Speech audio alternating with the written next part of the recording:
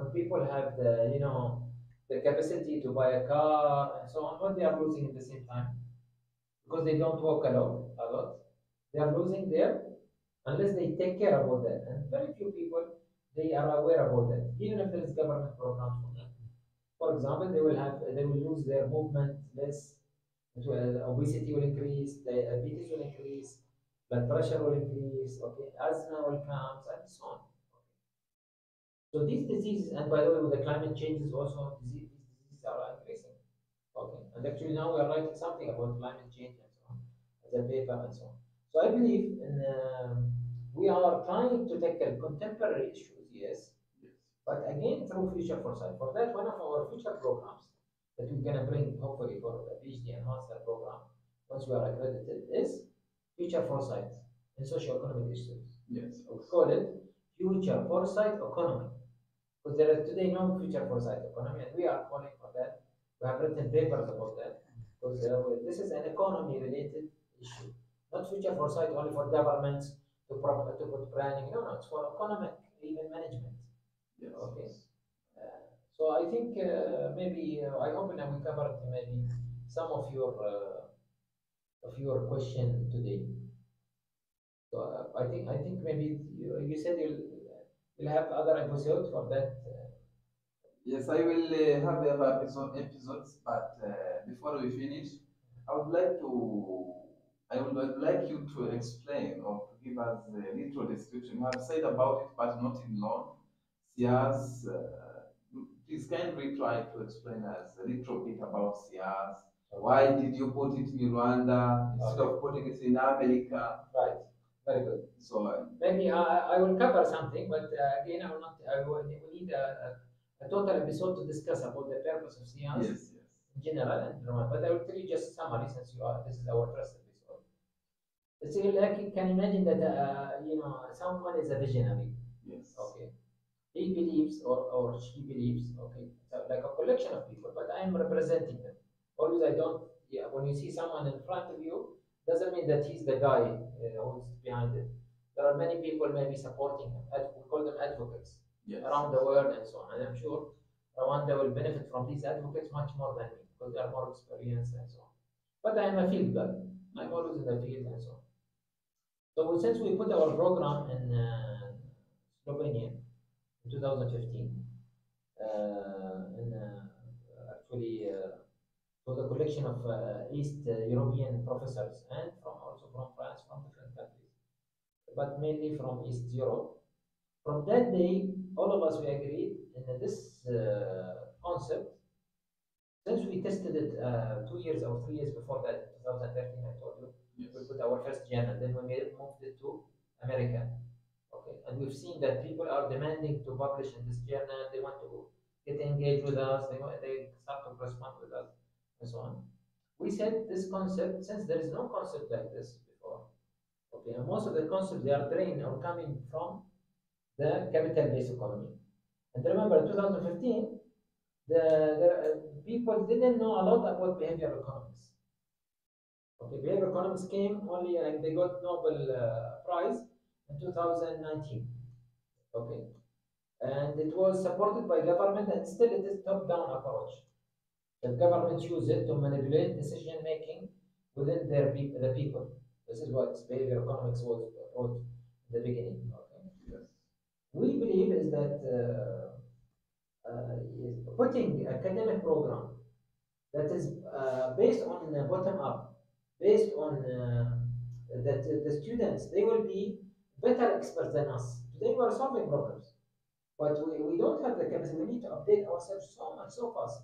And like we are now in a highway, but we are using bicycle. Yes. The can imagine the world is, as Roberta was saying, from technologies bringing for you socio-economic challenges, the government is increasing, the number of population increasing, the conflicts is increasing, the diseases are increasing, but we are using what now a small bicycle. Barely people knows about us and know about programs and so on. So we thought that we make a hub for producing experts. Yes. I said 2 days ago, one of the best people that we believe in that they know and they would feel what we are talking about, is not the two materialistic people. For that, SIAS is not in Bahrain. For that, SIAS is not in America. For that, we need places where people feel the socio-economic challenges. Okay, really. Yes. Okay, and I see it every day. I mean, they feel the poverty. So for that, even our students most probably 50% of them will be sponsored directly or indirectly. Okay, because they are the ones who will feel what means poverty, how to eliminate poverty, and so on. Okay, for example, or women in development, or youth and development, and so on, and so on, and so on, from many programs that we can attack. So the SIAS was chosen based on this purpose, and it has to be representing the 9 years of our journey. Okay, Yes. it has to be more than inspiration economy, because we discover the more we go deeper, we find it's not enough inspiration economy. We need to bring resilience economy. Yes. Because what is the resilience economy? It's about ability to absorb. If you can't absorb a problem and turn it to be a positive thing, okay, then you can't inspire people. So this is the relationship. When we started to tackle inspiration, okay, but how can people really be inspiring or inspire if they can't absorb problems? So for that we brought the resilience economy and so on. Okay, so SIAS brought this collection of 9 programs. Yes. There are nine programs. We are applying now only for 2 concepts, which is have two master and one PhD. Okay, but we have 9 full programs, each one of them for master and PhD. Why master and PhD? Again, a question that came from many people around the world, and even the people here in the authority of higher education. They ask us, why don't you start with PhD? Because they are a new concept. We need researchers at this time. We don't need lots of people who will teaching programs, but they don't know what is the program. For that will be one of the challenges for SIAS is to really to change the mindset of that teachers, the professors, because they are the one will be very different. There is no available lot of professors in Africa at least. We have some advocates different, but they also these people they never gone into that depth like we are having today. For that, we have to bring these books, we have to bring. So we are really prepared at this stage to go for such a level of a program where we will, we can utilize people who can bring better papers, utilize the concept and the content is built for SIAS. Yes. All these programs that I'm talking about, which is going to come maybe in the next maybe 5 to 10 years, even not necessarily now. Okay, all of them have the minimal concepts and content. But they need the researchers now and young people, fresh minded like you, who will be utilizing their multidisciplinary background. Because it's not economist, this is not economics program. It is a multidisciplinary program, but the economy and social sciences and psychology are the leaders on it. Yeah, they are taking the majority. But it is medicine, it is engineering, it is you see our programs and modules come from all these different backgrounds and so on. So SIAS is here so that we can bring youth. They do projects, many projects, and each participant for that and for us it's not about quantity, and this is what many people they don't understand. So we can't take too many people. We cannot. Our business model, because every module will have projects. Even the teacher, he will have a problem if we take too many students. Why? Because they have to go for projects, not for no exams. That is like you are used to. There will be closed book exam. Means sorry, open book exam, which is very rarely done here. Okay, it's part of our curriculum. Why open book exam? Because they are supposed to each one is supposed to answer different than the other guy, not like what we are used to. See, by the way, our model all is about radical change in the social economy. Because as Librata said, we have many challenges and the humanity will have more conflicts, more problems if they don't start focusing on this area. And for us, we want to inspire other institutes around the world, and they come and tell us, come, you teach us what you are doing. We want to give them this. And the idea that we want to start from here, but we don't want to contain it and say, okay, this is ours, you can't copy us. Whoever want to copy us, even we're gonna train them. Why? Because the idea, as you can see, the conflict is so much. Okay, so many conflicts. Climate change is coming. You know, the instability of wars is creating a problem. Scarcity of the scarcity mindset. Scarcity mindset is increasing. Okay, means that we are seeing. See, there is people. These people they are taking my water. I need to fight with them. Okay, instead of I you know become a role model, I start to fight with them because I think that they gonna take my water or something like this. And this is where we need to capitalize, as I said, in the non-financial wealth more. We need to discover more, explore more. Because, by the way, God has given us life. It means He given us also all the sources of life. But we are now so short-sighted. Okay, so that's maybe in summary. And I'd like to thank you for this opportunity to start this podcast with these good questions.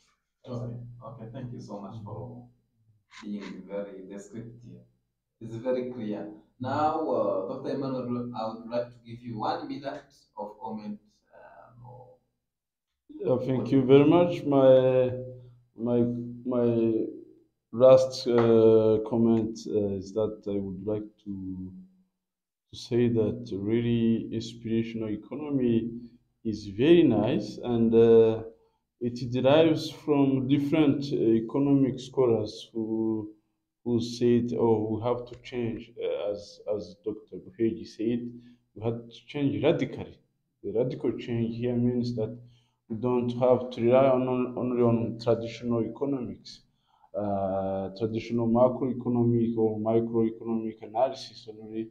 We have to back it up with also some other new concept like homegrown solutions. For instance, if you read different scholars' book like Buherji, and for instance other scholars like Jeffrey D. Sachs, or maybe if you read books of